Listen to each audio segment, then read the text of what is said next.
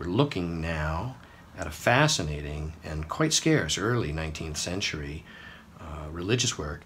It's Anti-Universalist by Josiah Priest, a rather famous individual. What distinguishes this are these 22 full-page engravings, which are truly splendid. It's quite a title here.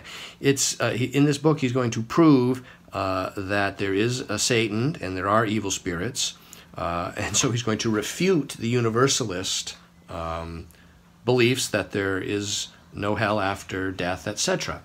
So what we'll notice is that here is the original price, evidently, that the book cost. It's in its original period full mottled calf binding. The boards are all but detached. The spine is chipped, the leather is dried. This book has obviously been quite well handled.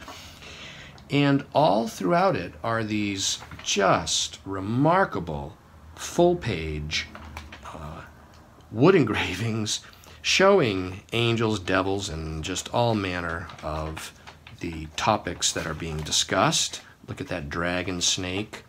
Here would appear to be Eve and the serpent.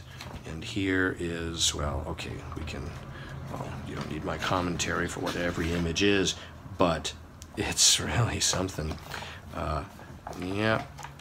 The text block shows some scattered light spotting, but it is still sewn and intact.